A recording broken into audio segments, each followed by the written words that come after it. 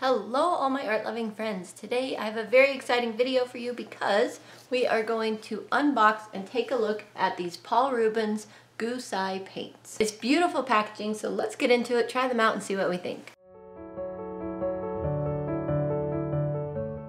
So one of the first things I do when I'm sent a product that I don't really know anything about is that I go to YouTube myself and I try to find more professional reviewers like Kimberly Crick and the Frugal Crafter, Lindsay Ryrick. They are voices in the review industry that I definitely trust. I also do watch a couple of other videos if it looks like they're going to be applicable, even if I don't know the person very well who's reviewing them, just to see what they say, and especially if they're not very long videos. So there were about 4 videos on this that I watched, and they were all pretty useful. I'll try and remember to link them below, but Kimberly Crick definitely had the most to say.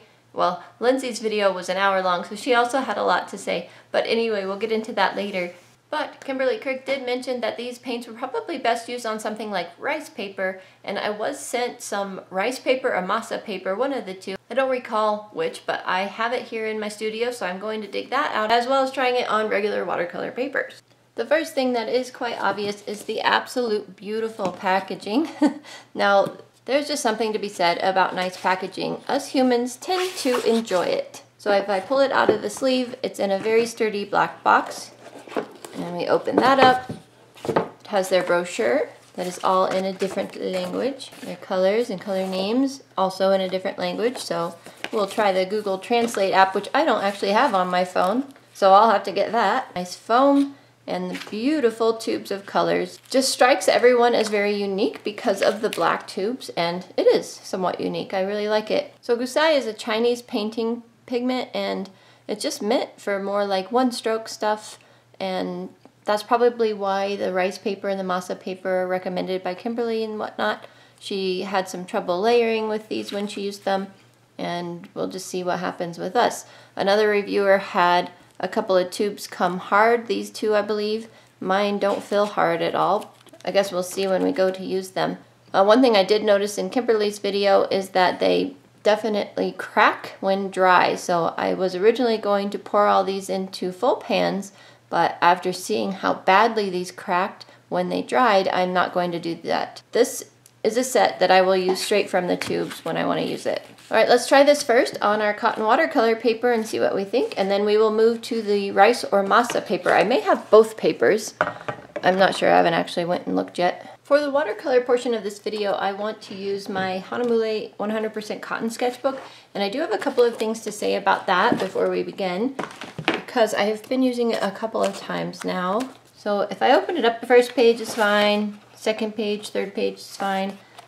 This one, I think it's fine. I have tape there still because I have unfinished paintings over here from class. But this fourth page, or whatever page we're on now, is basically apart. Like, I think that it was maybe glued, and now I have kind of separation there. I have flipped through the rest of the pages in this book, and I don't think that will happen again. I can't guarantee that, obviously, but I think that is just kind of a side effect of being part of the beginning of the book and the beginning of the binding. I'm really hoping it doesn't happen again. However, because of that soft edge that became of that, it did cause the paper to rip more when I pulled the tape off of this little painting, which I did in class. That is just something I've noticed with this paper in general, is that it does rip more easily, and obviously when some of the raw edge is already showing, it's going to rip even more easily. So just be really careful taking your tape off. It hasn't been a huge problem, and this tape has been here for a long time, so it'll be interesting to see how that comes off. But if you have any raw edge at all, it's going to magnify that effect. Also, the paper is very smooth, so this is supposed to be a cold press watercolor paper, and in my opinion, it's a kind of a cross probably between a cold press and a hot press. It's very smooth, very smooth. So it's not hot press smooth, but it is definitely more smooth than the Etcher cold press, the Arches cold press, the Bauhong cold press. Those all have a texture, like a roughness and a, oh, what do you want to call that? Like a fabric feel that you can feel. And this is just really smooth. However, I have enjoyed painting on it. I think the paintings look quite pretty, so that isn't a problem yet, but I can't give you a very definitive idea of what I think of this sketchbook yet. So I think I'm going to reserve the rest of this page for something else and do some swatches up here and a little painting down here. I think that'll be plenty to give us an idea of what this looks like on regular watercolor paper. I also have an itch to try this on black watercolor paper. I only have one day to film this because I'm going out of town again, and Paul Rubens did request that I do this video within 7 days of receiving this. This actually came while I was on my 12-day vacation, and so my 7 days is actually long past if you consider when it actually arrived in my P.O. box. So unfortunately, I feel like this video may be a little bit rushed, but we'll just have to see. I'm going to try it on this paper, hopefully black paper, and hopefully rice paper or masa paper. Masa is different than rice paper, by the way, in case you're wondering. Masa is sulfite pulp and rice paper is rice. So I have my little egg tray and I have to put 2 colors in each one. That's just how we're going to go about that. I want to see what these colors actually look like on this paper and go from there. As far as I remember, there's only binder separation in the white and the gold, so not too bad. I was pretty impressed. As far as the swatching goes, I filled that first square with a black permanent marker for covering up with a white later, which I almost forgot to do, but finally did. And then I was putting the color down and I'm like, oh, I usually do swatching with salt, but for some reason it didn't really occur to me with this paint to put the salt in there. But as soon as I put the yellow down, I'm like, yeah, salt. Why would I not do it with this paint? I think because of the reviews I had already watched, knowing that this was probably more like a gouache paint, it just didn't seem like I should put the salt, but I wanted to and I did. You can see I did. And some of them had some pretty cool effects with salt, so I'm really glad that I did. I also used my pinstriping tape to separate this, and that was really fun. When the tape comes off, it's always a pleasure. Now I can guess at some of these pigment names, but I did not actually take the time to download the Translate app and see what the colors were. There is a color chart on Amazon when you go to buy this set, but I couldn't see any matches. Like, some of the colors match that color chart on Amazon for this listing, but there were colors on that chart that weren't in this set, so I don't think that's a good resource to go to. I think you should probably use your Google Translate app or whatever Translate app you have and use the brochure that comes with the set itself. We obviously have a white, which is probably a Chinese white or a titanium white, a lemon yellow, probably a yellow ochre. What is that? A raw sienna? Probably raw sienna first, then yellow ochre, then burnt sienna, then burnt umber. And the reds, I mean, goodness only knows there's so many reds there. Obviously we have crimsons and vermilions and alizarin crimsons and roses and just beautiful reds. In fact, I love the reds in this set, can I just say? Plus, dioxazine purple would be my guess on that one because it becomes so incredibly dark when you use it in a really pigmented way, if you know what I mean. A viridian, and then the greens are a little bit of a mystery because some of them are very opaque, and there's definitely not like a sap green or anything in there, so they were interesting. I definitely had to mix them with blue and yellow to get a more sap green type of color. And even though some of the blues are really opaque, I'm in love with them. The blues in this set are absolutely gorgeous. There is an obvious blue that I think is probably an ultramarine blue. The rest, I mean, I don't know. I don't know, but they're gorgeous. Probably an indigo, a Prussian blue. I don't think there's actually like a Payne's gray, but I think if you mix one of the dark blues with the black that comes in this set, you'll get a beautiful Payne's gray. Anyway, I enjoy the colors in this set. Can I just say, I do wish there was more of a hooker's green or a sap green, but other than that, pretty happy with the color selection. While we're waiting for the rest of the swatches to finish, I just wanted to let you know that I'm going to a once-a-week uploading schedule for a little while. I bought a tiny little house a couple of towns over that I have to completely remodel. That is something I do a lot on my own. I've done it since I was 20. I also need to spend some time with my grandma. She's not doing well, so I have to go to a once-a-week schedule from now on. So my grandma still lives on her own independently, and she was on our 12-day vacation with us, and I just saw every single day it seemed like she was doing worse, which is concerning. So I want to go down. I want to spend at least 2 days a week with her. She lives in a different town than I do. It's about an hour and 20 minutes away, so I think if I could spend like 2 days a week with her, it would just... I just need that time. I need that time with her. Oh, and there's the white on the black. It's really cool, but some of it fades out, and I think if you layer it, it'll become more opaque. But anyway, I hope you understand why I'm going back to a once-a-week schedule for a little while, and thank you so much for your continued support and watching my videos. I really appreciate it. And I replaced that bottom tape a little bit higher so that I could start my painting under it, but here are the swatches when they're all dry and the salt is mostly rubbed off. When I rub the salt off, the paper got really dirty, so maybe the paint wasn't all dry, or maybe the paint will come off on your fingers afterwards. I'm not sure. I need to test that still, and I will let you know here in a bit on this voiceover. I am starting out with a little stucco, basically window and door in a stucco building kind of scene with some flowers. And I didn't want to get too serious with this. It was just in my sketchbook. I wanted to try the paints out, see how they did on this paper, and go from there. So this paper, I noticed when I did the stucco color right there at the top, I have a lot of resist sometimes on this paper, and I noticed that on the painting in the previous page when I was doing that in class. I don't know if you like rub your fingers across it at all, it starts resisting. Like it really maybe absorbs the oil in your hands. Unlike etcher paper, I have had a resist a couple of times in other papers I've used, but not as quickly or obviously as this paper, and I think probably because it's so darn smooth. Yeah, it's cold pressed supposedly. It does feel good when you're painting on it where you have no resist, but you get that resist way more easily than some other paper that I've used. And instead of going right to the masa paper or the rice paper, I decided to try the black watercolor paper. It took me a while to find it in my studio. I had no idea where it was. It was still unopened. This is the Stonehenge Legion 100% cotton black watercolor paper, and oh my goodness, is this a pleasure to work on. Like I have no experience with black watercolor paper, hardly at all, and I was having so much fun. The paper just, it just felt so good. I don't know if you guys can understand that. I feel like a goofy person just explaining it, but anyway, the paper felt amazing. The paint looked beautiful on it, and of course I did expect the paint to fade out a little bit once it dried, and of course it did, but look how beautifully bright it goes on at first.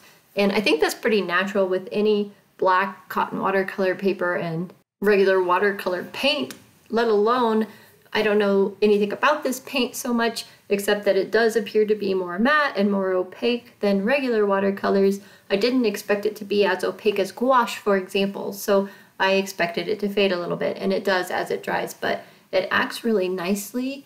And I think this just goes to prove it to you that your paper is more important than your paint. I still don't know what I think about this paint. I'm completely done with 3 experiments on this paint. I don't know what to think of it. I'm such a terrible reviewer. I'm so sorry, you guys. But like, it's more matte. Yes, I know that. It is enjoyable to work with. It works fine. I didn't have trouble with it.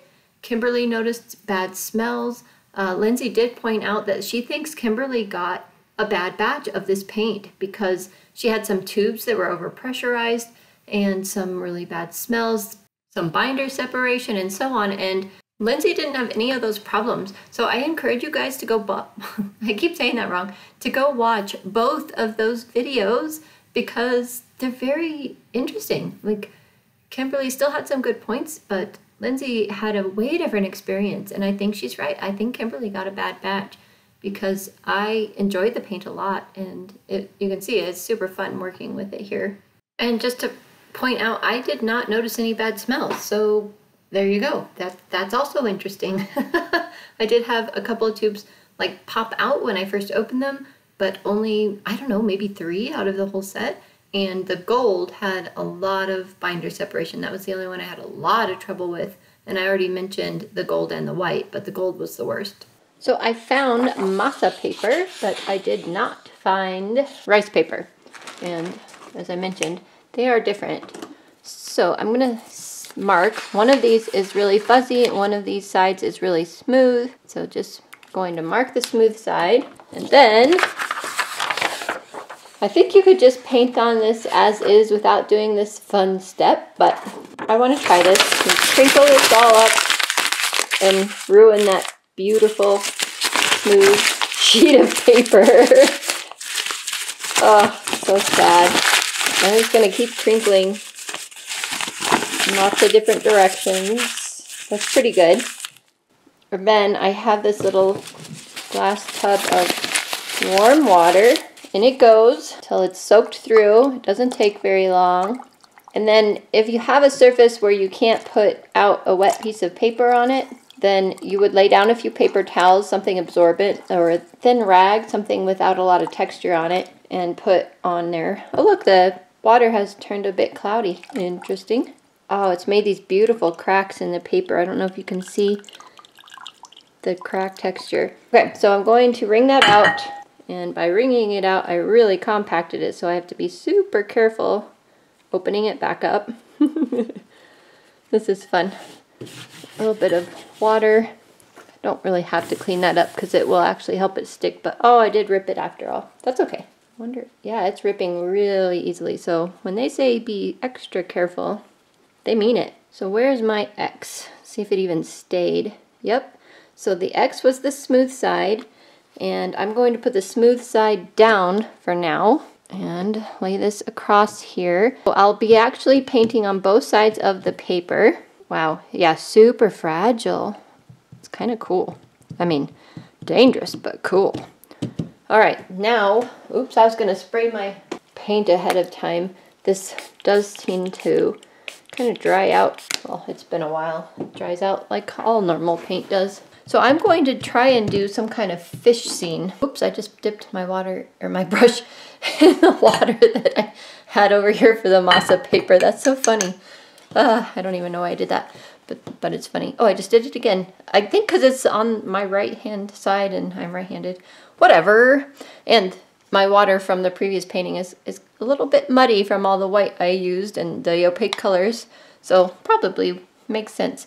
But I'm going to do some like watercolor, and I don't mean watercolor, I mean the color of water, and kind of just spread this out on the fuzzy side. I'm gonna get some dark colors going too. I was hoping by this being super wet that this would just kind of spread a bit randomly. Maybe it is, maybe it isn't. I would say it mostly isn't.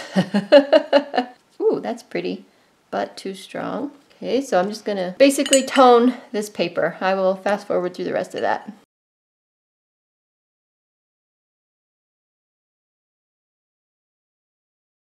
All right, and then I was supposed to leave for my next trip like a half an hour ago. So I'm going to take this heat gun that was gifted to me and see if we can really mess this up by using a heat gun on it. I'm hoping it doesn't mess it up and that it just works perfectly. I will be careful because I need this to dry in order to flip it over and do my artwork on it, and it's so incredibly wet.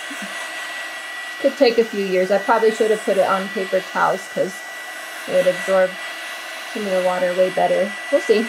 Okay, that's definitely not working, so I'm going to see if I can pull this up without destroying it. To be careful where it's already ripped. See how the color went right through? It will do that. So be careful with the surface you're working on.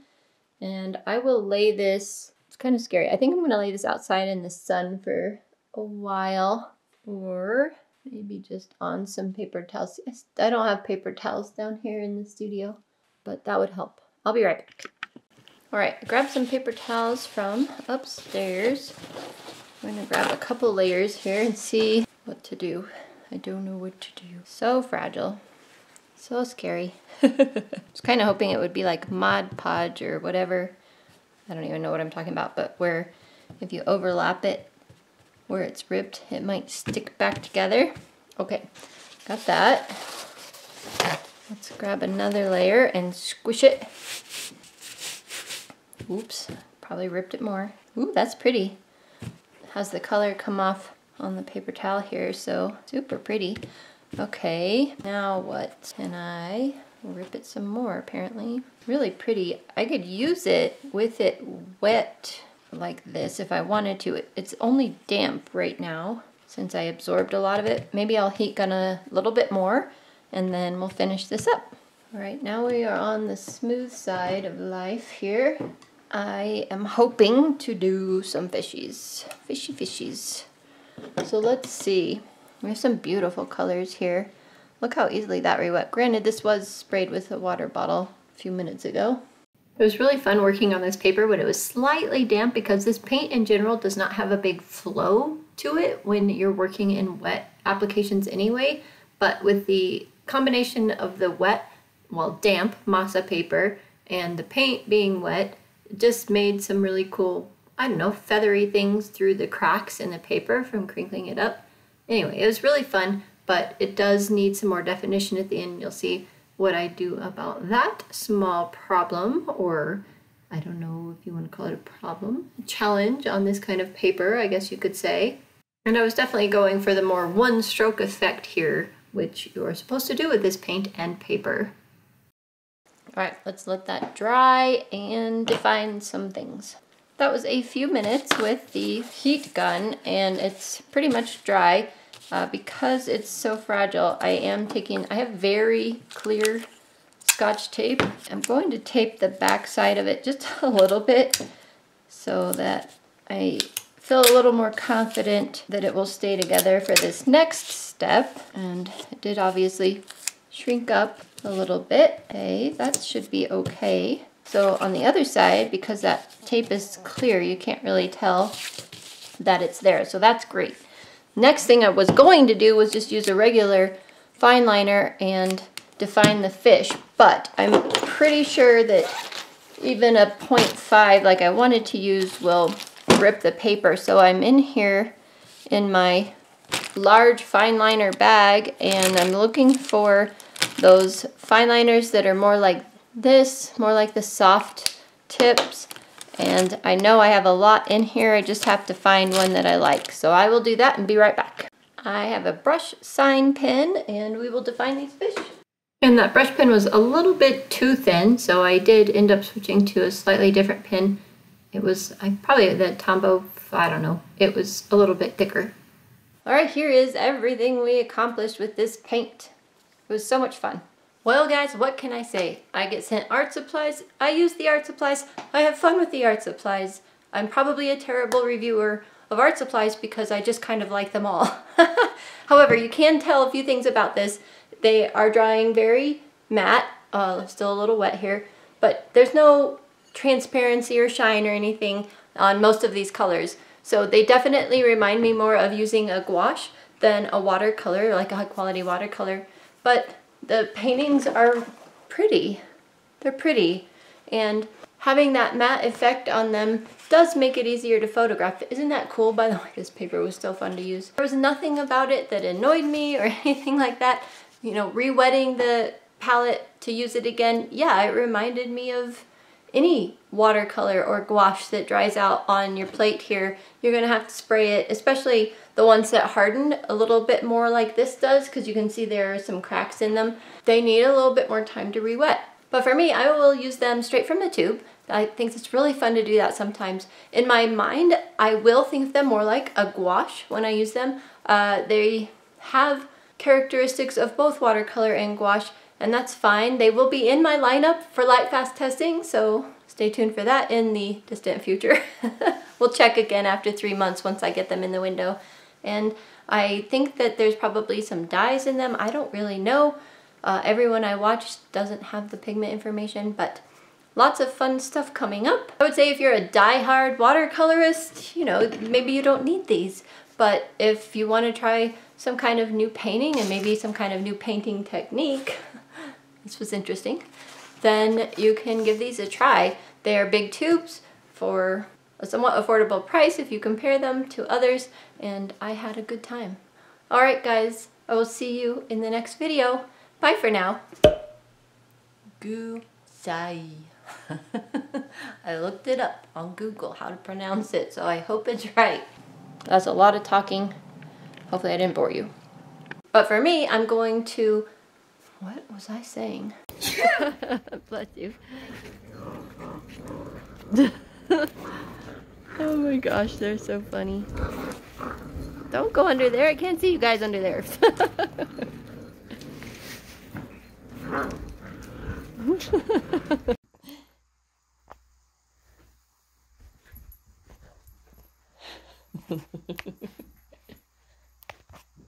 He's made a mess of my studio.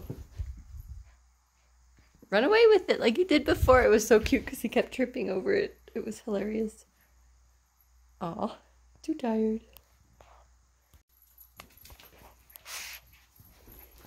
See? He tripped over it.